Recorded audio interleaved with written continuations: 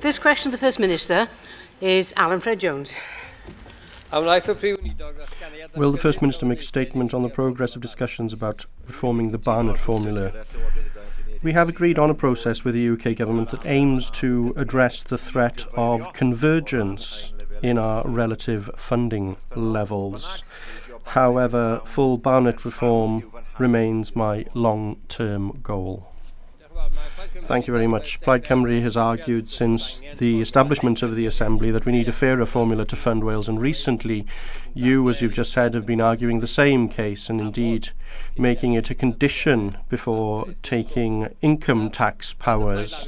The Labour Party did nothing when they were in government the last time. Are you in a position to tell us whether Labour, if they do come to power in Westminster following the next Westminster general election, will commit to fundamental reform of the Barnett formula, or do you agree with Owen Smith that there isn't much wrong with the formula?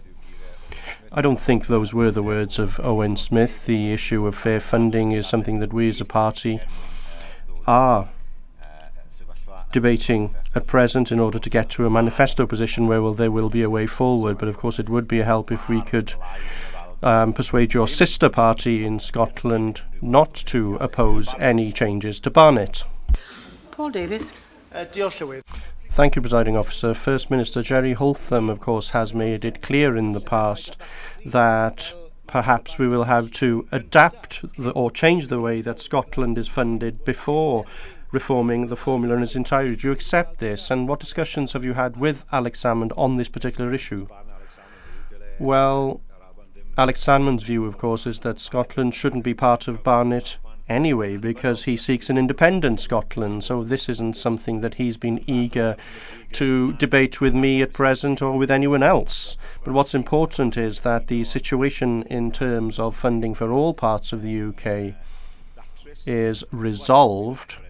Once the referendum has taken place in Scotland, we have a result in Scotland, because it's true today that the Barnett formula cannot continue any longer.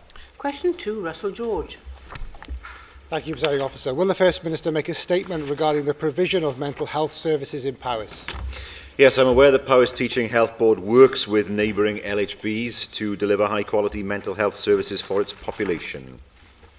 Thank you, First Minister. I do regularly meet with the Montgomeryshire GP cluster group to discuss issues of mutual concern, and a recurring issue which keeps emerging is the poor level of mental health services that patients in North Powys are receiving from BCU Health Board.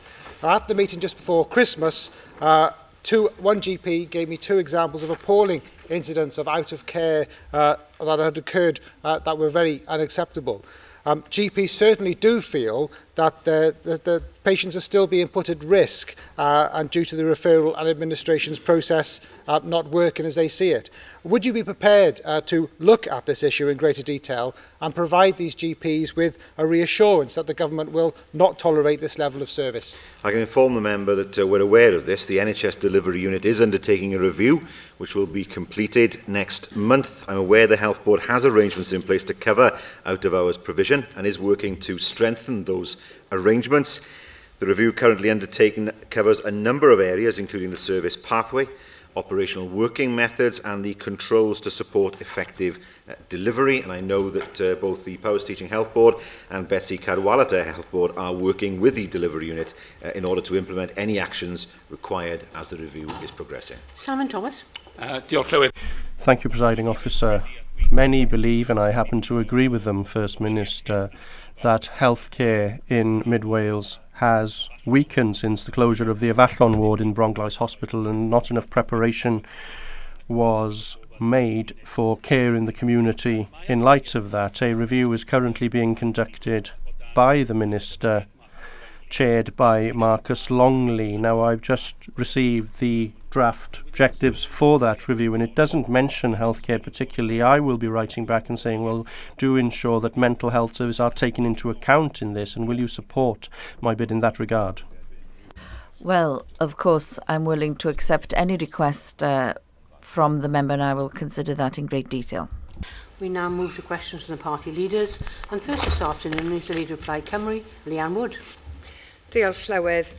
First Minister, education is in the spotlight again today with the latest Estyn report. One area highlighted in that report is the lack of national support to develop leaders in our schools.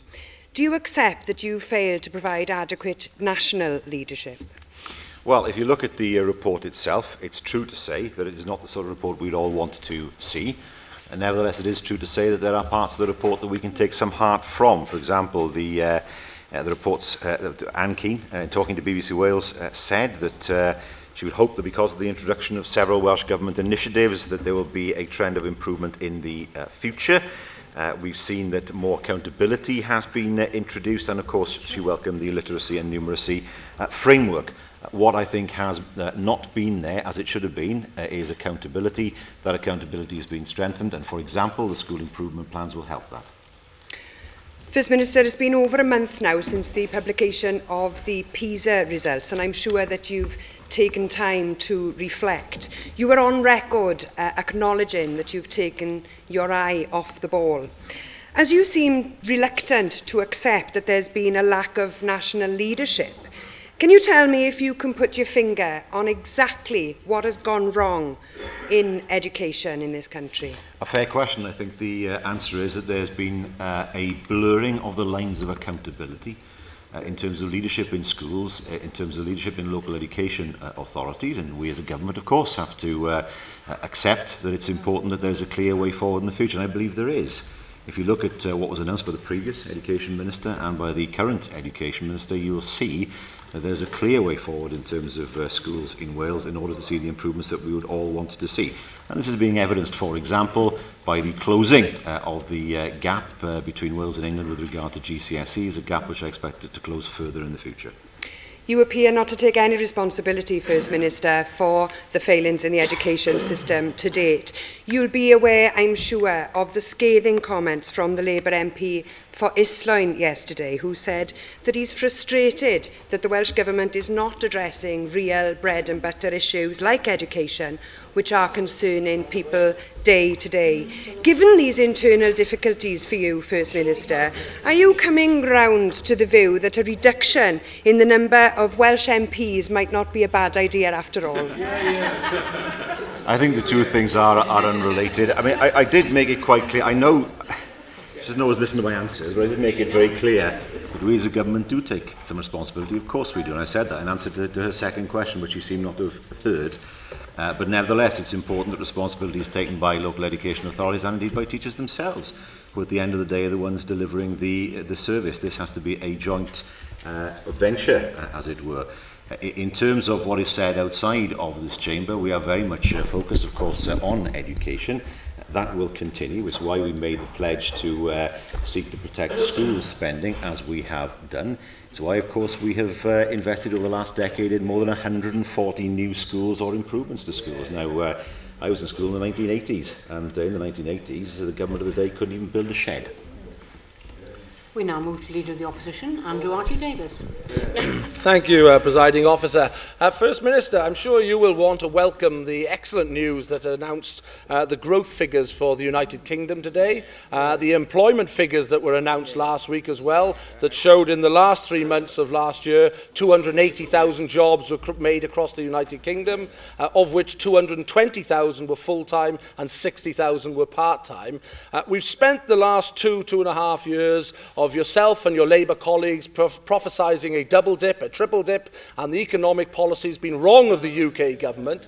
I'm sure today you'd like to use your opportunity at First Minister's question to congratulate the Chancellor on such a record of economic stability and economic recovery.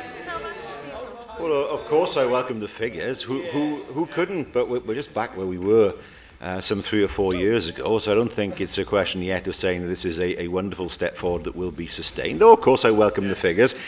I'm sure he will be more than happy then to congratulate the Welsh Government on the fact the Welsh economy has done better than the UK average as a direct result of what we have done here in Wales. Well, First Minister, it's always the same, isn't it? You want to detract from the really good news that is happening in the overall economy, but sadly Wales is lagging the rest of the UK in its economic performance. But let's look at what is in your competence and what you are charged with delivering. As we've heard earlier about the Estyn report today, and it is a shame that the Education Minister isn't with us today to hear members' comments, because it is a damning indictment on 14 years of Labour failure in education. What we have is the number of secondary schools who've gone into the unsatisfactory category going up from 14% to 23%. The number of excellent schools remain in a small minority. And 2/3 of secondary schools and half of primary schools are in need of follow-up inspections. Now, you started your term in the 4th Assembly as being a government about delivery. Will you join your Education Minister in apologising for Labour's lack of delivery in education that is amplified by this report today from Estyn? Well, let's talk about the economy, shall we? Unemployment, UK average. If we look at youth unemployment for those between 18 and 24, well below the UK average. If we look at the construction industry, well above the UK average. If we look at the number of people in work in Wales, a historic high. If we look at the level of economic inactivity, much lower, dropped at a faster rate than the rest of the UK. So we're not, I mean, this idea that we're at the bottom of everything is quite simply factually wrong.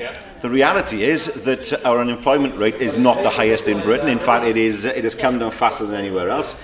The success of Jobs Growth Wales illustrates how well we've done in terms of youth unemployment. So, I mean, running the story that somehow Wales is doing badly is clearly wrong. Nearly a 200% increase in foreign direct investment in the course of 1 year. All these things are conveniently forgotten. Let's talk about education.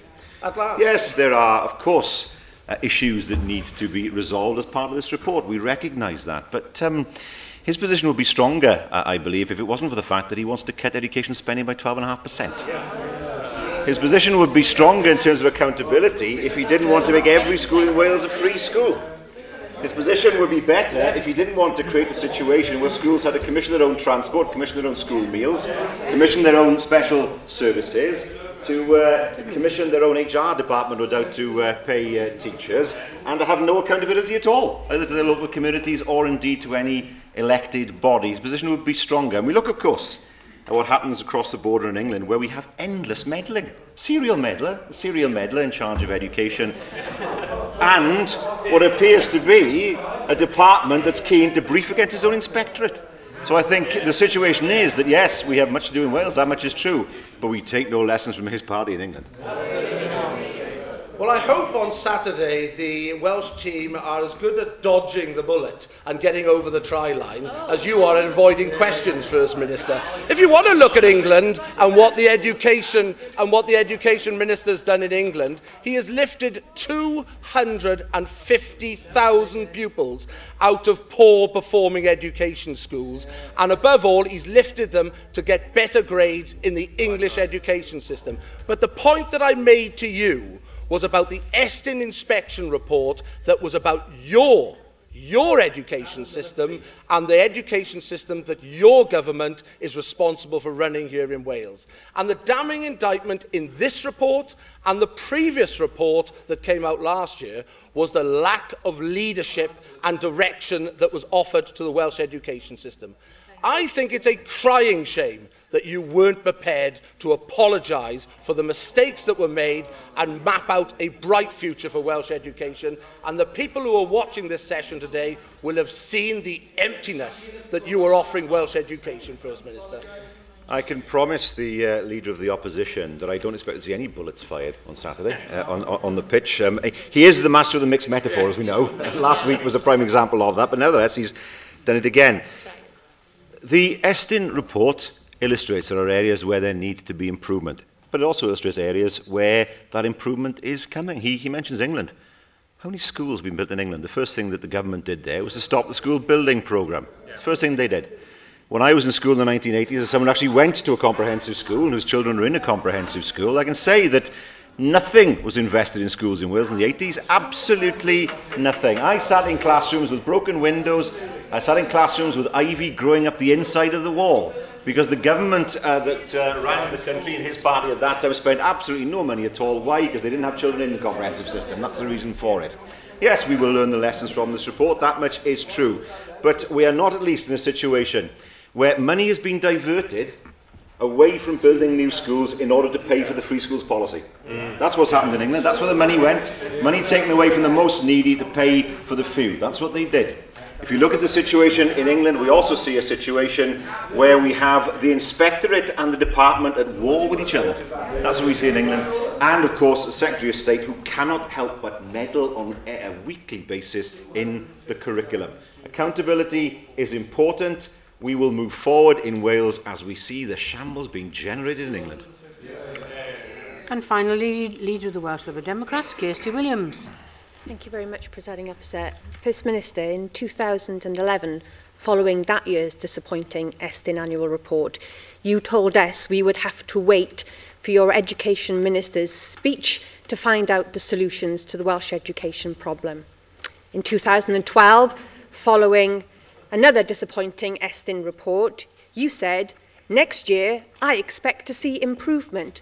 But actually, in 2013's Estyn annual report, the proportion of schools awarded good or excellent judgments was even lower than the previous year. And today, in our report today, Estyn report that the number of secondary schools rated as unsatisfactory has almost doubled. First Minister, after 4 years of asking you, following the publication of disappointing Estyn annual reports, could you give me a straight answer today?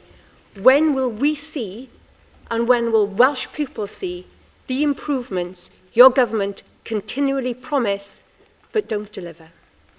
Well, I would argue that those improvements are already showing signs of being identified, although not enough as yet. Firstly, the number of schools that have been built. I've been to a number of schools in the past 4 years that are brand new comprehensives, which were never built for many, many years in the 80s and 90s in Wales. Never built. So I've seen that. I have seen good examples in schools in Wales of schools that are doing very well. What is lacking is consistency. There's no question about that. And so what we will look to be doing as part of the school improvement plan is making sure that heads are supported where there's a question over leadership, where departments in schools are supported by bringing in teachers from good performing schools in order to turn those departments around. And that, I believe, is the way to see improvement in the future. We are beginning to see signs of that improvement, and I illustrate the example, of course, that I gave earlier on, namely that the gap that is there in GCSE attainment with England is narrowing. First Minister, I don't know which bit of the doubling of unsatisfactory schools doesn't alarm you. You and your education ministers, both past and present, continually tell us that the key policy to drive up standards is through the creation of the regional consortia. Yet, if you read the Estyn report today, they say that in more than half of the local authorities that have been inspected, that regional consortia are failing to deliver an improvement of standards. You've placed everything on the creation of those consortia. When will that approach start to benefit all Welsh pupils? Well, this is tied in with the latest debate on the Williams Commission and the stance that her party will take with regard to the Williams Commission. The Williams Commission has made very strong recommendations in terms of what the future should be in terms of public service delivery in Wales, and I look forward to hearing what she says about that and indeed about education as part of that debate, which she has not done so far. Nevertheless, I reiterate the point that I made earlier, that we are seeing signs of improvement. It is far from the case that that improvement is satisfactory as yet, and where there are schools that are rated as unsatisfactory, they will receive assistance to make sure that they are turned around. And the Education Minister will be making an announcement in the very near future in terms of a plan on how to do that. So I'm not quite sure if the First Minister understands what the regional consortia are. They are the gathering together of those local authorities to overcome the disadvantages of having small education authorities, and it's not working. I'm not saying that. The inspector is saying it. The approach you're taking is not to delivering the improvements that you promised. Now, last week, I asked you about your decision to ditch the health targets that were contained in your programme for government. But let's have a look at the education targets in your programme for government. Actually, attendance in primary and secondary schools is down on last year. The percentage of secondary schools inspected graded as good or excellent has flatlined at 45% when you said they would improve. And there are no excellent standards in further education, adult or community learning, nor in local authorities. Now that it is clear that you're not meeting your education targets, do you intend to ditch those too? No, I never said that we would. But what is clear is that there is a need to examine the way in which education is delivered, which she seems to indicate herself, which is why I look forward to seeing what she has to say later on this afternoon. Because at the end of the day, it's not the Welsh Government that delivers. It sets the framework and it provides funding, that's true. The delivery is done by local education authorities and by schools and teachers. And so, in terms of ensuring better delivery in the future, it's important that teachers are part of that delivery, of course. It's important that local education authorities are part of that delivery, or in the case of the Conservatives, not part of it at all. The schools doing it all themselves. And then we can see the improvement that we have begun to see an improvement that is far from what we would want to see as yet, that much is true, but to see that improvement continue in the future. We now move back to questions on the paper, and it's question 3, William Powell. Will the First Minister please make a statement on the duty of local health boards to communicate with the public? Well, all NHS organisations in Wales have a duty to communicate and engage effectively with the public. I'd like to thank the First Minister very much for that response. Just this lunchtime, together with Petitions Committee colleagues, I received a petition of some 11,000 signatures from Cardigan Hospital, and the petitioners raised with me severe concerns regarding the quality and the transparency of communications that they have with the Hywel Dda Health Board. In addition to that, I've also heard that there are significant problems with the communication between the Health Board and Aberystwyth University, notably around mental health issues. First Minister, do you agree with me that it's necessary for Hywel Dda Health Board to raise its game in these matters and to communicate effectively with the public that it serves? Well, I can say to the member that the Minister has made clear that he expects to see more positive engagement and communication by the Health Board with the local population, and he has asked the Welsh NHS Confederation to assist the Health Board in helping it to rebuild its relationship with local communities. So we are aware of the issue, and that work will be ongoing in order to rebuild the trust that should exist between the board and the community that it serves. Darren Miller. Thank you, Presiding Officer. First, it's not just the Hywel Dda University Health Board that's had problems with communicating with the public. The same has also been the case in North Wales, where the Betsy Cadwaladr University Health Board, of course, announced a temporary suspension of elective non-urgent surgery last week, didn't communicate that effectively to individual patients within a reasonable timescale. Can you tell us whether your government will be issuing guidance to local health boards to improve the way in which they are able to communicate with patients where operations might have to be postponed or cancelled, sometimes for very necessary reasons? It can be, of course, a matter of notice. It's difficult to let people know sometimes in good time when things have to be changed at short notice, although, of course, the situation now has been reversed. I will ask the Health Minister to write to you formally on this in terms of what guidance is already available. Ellen Jones. Well, mae'n amlwg, thank you. Well, it's clear that the Hywel Dda Health Board haven't listened to what the Health Minister had to say to them about improving communication, because 11,000 people signed a petition against the closure of beds in Cardigan, and a bus full of people from Cardigan came here to present the petition today. The Hywel Dda Health Board did announce the closure of all beds in Cardigan Hospital without any kind of consultation with the community, although it was a requirement on them to do so under Welsh Government guidelines. Will you look into the fact that the Hywel Dda Health Board chose not to consult with the local community when making such a significant change as withdrawing all beds from that hospital? Well, I'd just like to say, of course, on that the Health Board have said that no beds will be lost to the county. It's important to emphasise that. And also, of course, as I said earlier, work is ongoing at present to ensure that the Health Board improves the communications, their communications. Will the First Minister make a statement on asbestos in schools? Presiding Officer, I understand that you've granted permission for questions 4 and 10 to be grouped. And therefore, I recognise the serious nature of asbestos in schools, particularly as regards the safety of pupils and teachers. The Health and Safety Executive is regulating and monitoring the compliance, and under the regulation regime, local authorities are required to undertake asbestos surveys on schools and implement an asbestos management system.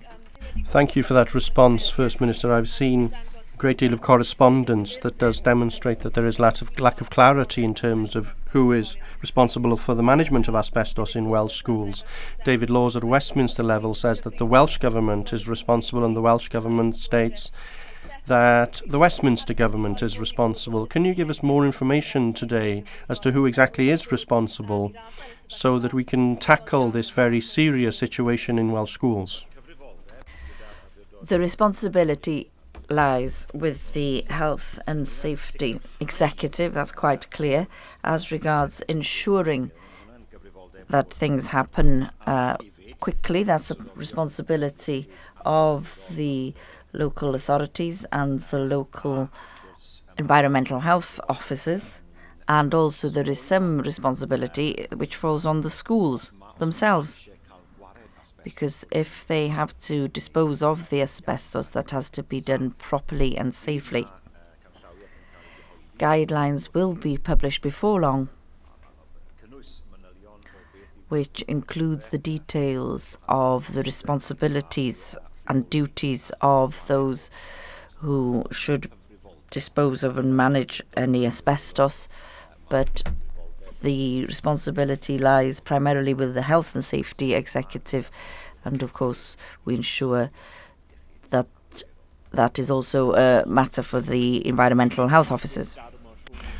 First Minister, this conflict between health and safety and management within schools has been going on now for a number of months.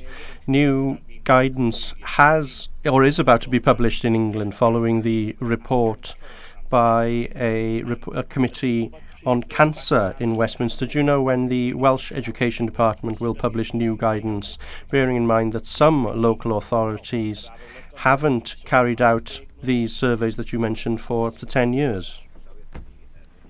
Well, as I said, those guidelines will be published imminently, and I have made it clear who has the responsibility for safety in the schools and the monitoring of that, and who is responsible.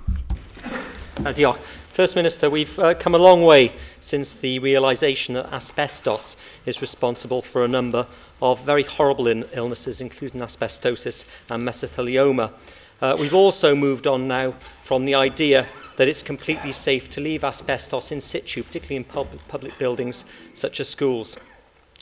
Aled Roberts mentioned the committee in England, in the wake of which now the Education Department has decided that it is unsafe and unsustainable to leave asbestos in buildings such as schools.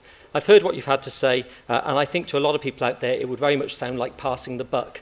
I don't really care whose responsibility this is, but I think you as First Minister and your Health Minister and your Education Minister have a duty to really make sure that we make our schools as safe as they possibly can be. That isn't happening at the moment. Please, please give us and parents out there a timeline by the end of which schools will be, you can assure that people at schools are completely safe. Yeah.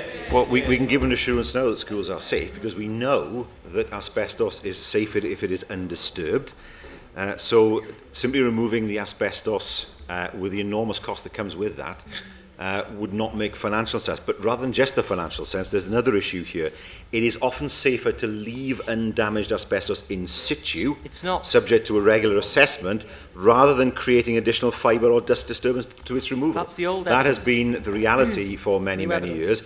And that is not my understanding, the situation he has described is not my understanding in terms of the guidance that is coming from the Health and Safety Executive. Mohammed Asghar. Thank you, Madam Presiding Officer. First Minister, I welcome the news that the Kumkan High School recently reopened its door to people after work to remove asbestos. However, I am concerned that although the school closed in October 2012, but the work to remove the asbestos did not commence until June 2013. Does the Minister agree with me that the work to remove asbestos, when discovered in schools, should commence without delay to minimize the disruption to those people, parents and staff affected. And could he kindly tell the Chamber what was the reason for this long delay? Well, it's not our doing, of course. This is not a matter for the Welsh Government. That's a matter for the authorities on the ground.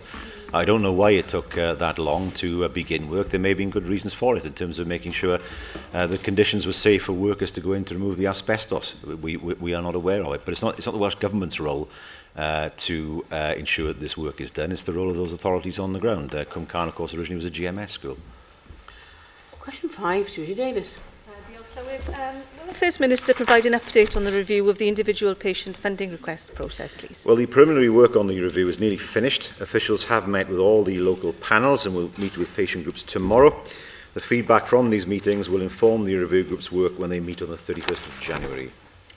Well, thank you for that, First Minister. With so many reviews of so many aspects of the health service currently underway, I didn't really want this one to get lost. Now, we brought evidence before you, of course, so that women with certain breast cancers are likely to be losing out as a result of the existing review. But if you remain politically motivated to resist a cancer treatment fund, can you tell us exactly when we might actually get a full timetable from you, rather than just the preliminary announcement you've made today? Well, I've given the timetable. The group will report by the end of March 2014. It's for the Minister then to make a decision. But yes, what we don't want, of course, is a cancer drugs fund that prevents people from getting funding. Which is what, of course, is happening in England. We know that the IPFR system is far better at reviewing requests such as this successfully. The Cancer Drugs Fund in England turns down the vast majority of the requests that it gets. So no, we don't. It's not politically motivated. We don't want to disadvantage people in Wales, as I'm afraid the Tories have done to people in England. Well, First Minister, this may be a question that people don't want to ask, but I think it's important.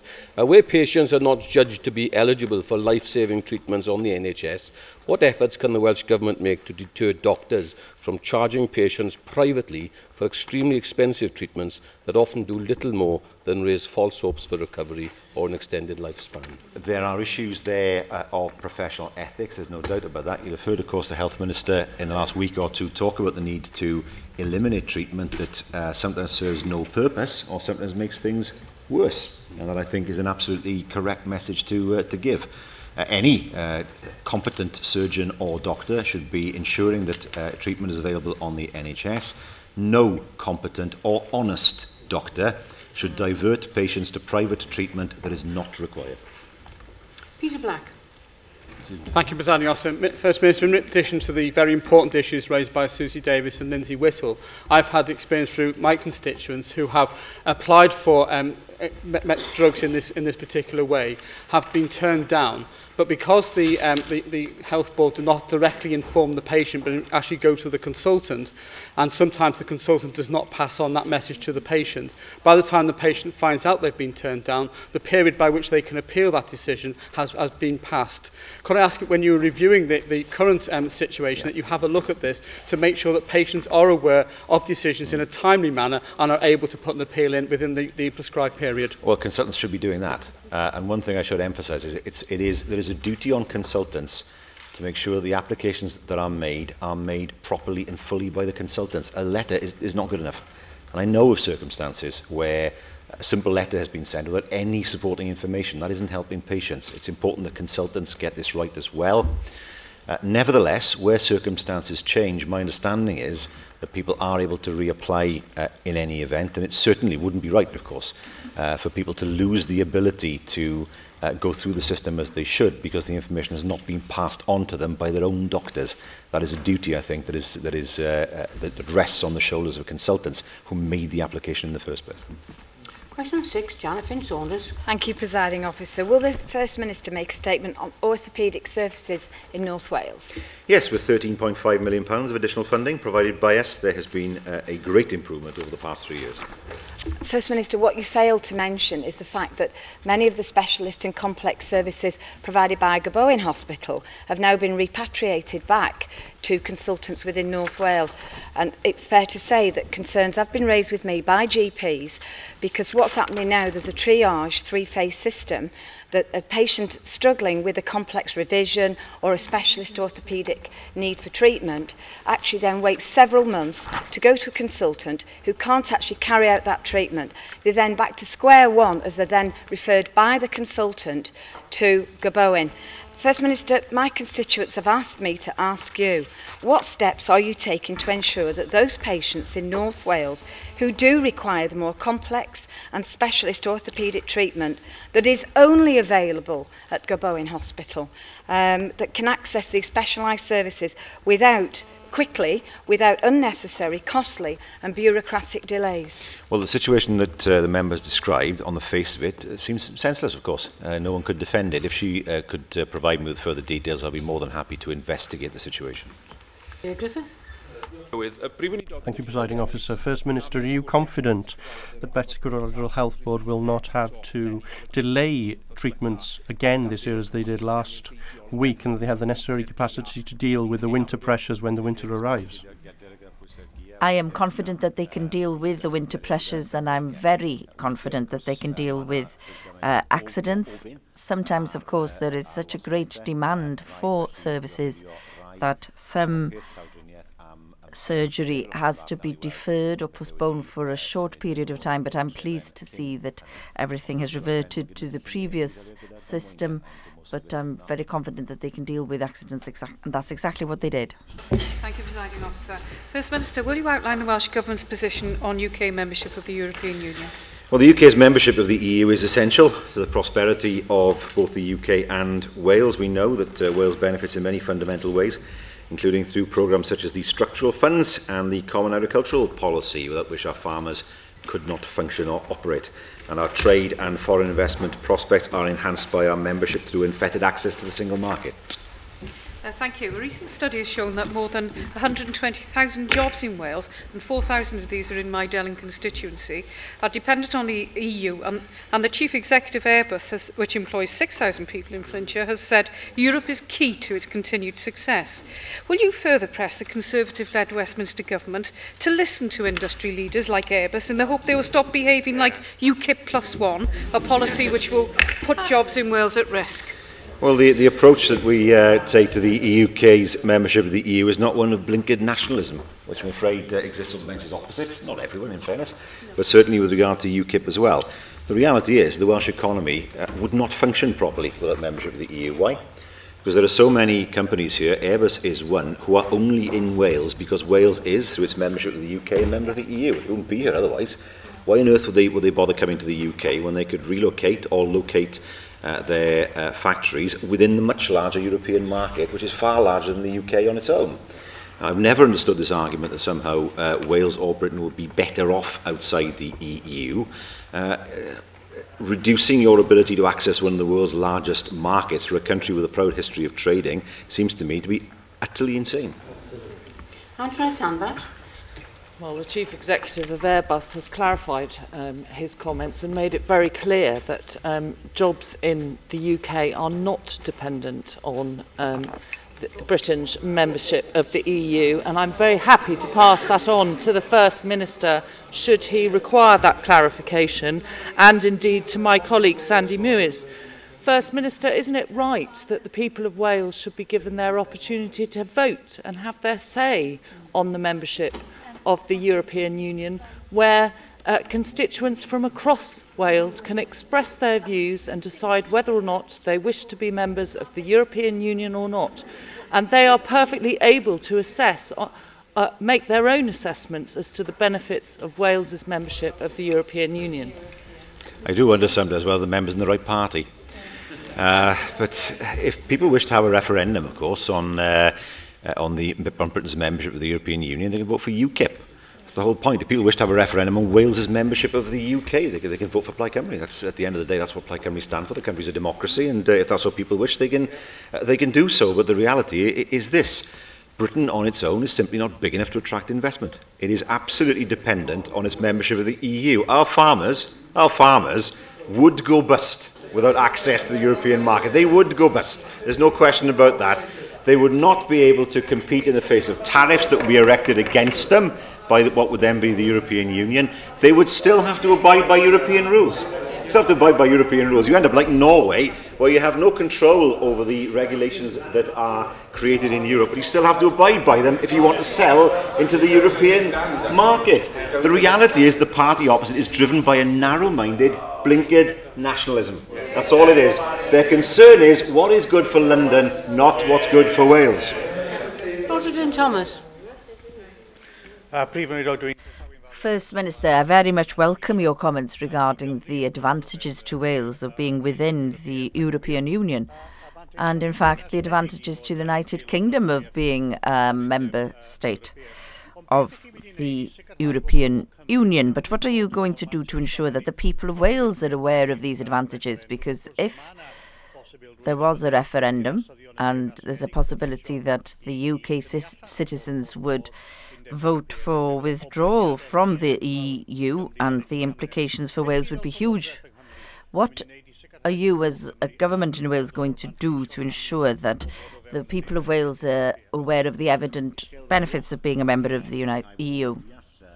Well, I have endeavoured to ensure that people do understand that. The debate will be interesting over the next few years, and the member will be aware of this, but £1.9 billion has come from Europe through the structural funds. That funding wouldn't be available to Wales without those funds, and I don't believe for 1 minute that that money would be kindly donated by the Chancellor in London. He would just keep all of those funds to himself. Without membership of the European Union, there is no future for farming in Wales because of the CAP payments, and also the fact that farmers in Wales do have access to the major market, namely the European market. That's not to say that everything is perfect with the Commission or the structure. No one is saying that. But for me, withdrawing from one of the largest markets in the world would be foolish indeed. Question 8, Julie Morgan. Thank you, Presiding Officer. What is the Welsh Government doing to increase the presence of international organisations in Wales? We continue our efforts to increase the presence of international organisations in Wales, including increased inward investment from international companies. I thank the First Minister for that reply. Would the First Minister be able to provide an update on the joint bid with Cardiff Council to host the International Cricket Council in Cardiff? Well, we understand that Cardiff is on the shortlist of 4. The project would be expected to create 70 jobs. We don't know yet when a decision will be made on the bids, but we have worked with Glamorgan and indeed with the City Council and have supported the joint bid to the ICC. Susie Davis. Also, with First Minister, the presence of international organisations, particularly international businesses, is very welcome in Wales. While we're happy to see 67 firms coming to Wales this year, that's still only 4% of the inward investment for the whole of the UK, and considerably less than the 15% that Wales enjoyed when Labour took on a devolved government at the beginning of devolution. As Welsh Government has now considered aftercare strategy to turn these green routes into permanent routes, will your government be adopting the Welsh Conservatives' ideas set out in our Destination Cymru document, which I'm sure you've had an opportunity to see? We spend a lot of time selling Wales abroad and at home, getting investment into Wales, as the figures show, bringing jobs into Wales. What the Tories want to do is set up a council. That is their answer to all this. In terms of aftercare, does she not know of the anchor companies? Does she not know that? That's been person too. Clearly not. Otherwise, they're just trying to take one of our ideas. And to hark back to the days when Wales took 15% of investment, there was a reason for that. The WDA sold Wales on the basis, come to Wales because people will accept less money than anywhere else. That's where the jobs came. And guess what? They all went. When all those companies went somewhere else where it was even cheaper. So let's not pretend that it took some effort to do that. At the end of the day, it was simply a question of come and employ these people because they're willing to work on the cheap. Well, I'm not prepared for people in Wales to work on the cheap as the Tories wanted them to do in the 80s and 90s, and they destroyed our coal and steel industries, which is what they did. We are looking at good quality jobs for the people of Wales, jobs that rely on skills, jobs that are sustainable in the future, not jobs that are here today, gone tomorrow, which is exactly what the Tories created. Jocelyn Davis. Thank you, Presiding Officer. First Minister, I'm sure you do agree that maintaining Maintaining links with other governments is also important, especially in terms of trade and the wider economic cooperation at that international level. Sadly, we've seen in recent years anyway a decline here in the presence of other governments, especially consuls. Have you had any discussions on reversing this trend, and what are you doing to encourage the presence of other governments here? I've had many discussions on reversing this trend. I've spoken to a number of ambassadors. We have more honorary consuls than ever before, but I'd like to see more, well, I'd like to see full-time consuls return to Wales. The Irish consulate, of course, was closed for financial reasons at that time. We will continue to make representations to foreign governments to open a consulate in Cardiff. One of the problems is that there is a reciprocal agreement between different governments that limit the number of consulates that can be opened in any one country. So, for example, if we wished to have a Chinese consulate in Wales, there'd have to be agreement for an extra British consulate in China, and that sometimes limits the scope that we have. But yeah, certainly we want to see the establishment of a number of full-time consulates in Wales in the future, and I've had a number of discussions, ongoing discussions with various governments with regard to establishing them. Thank you, First Minister. We now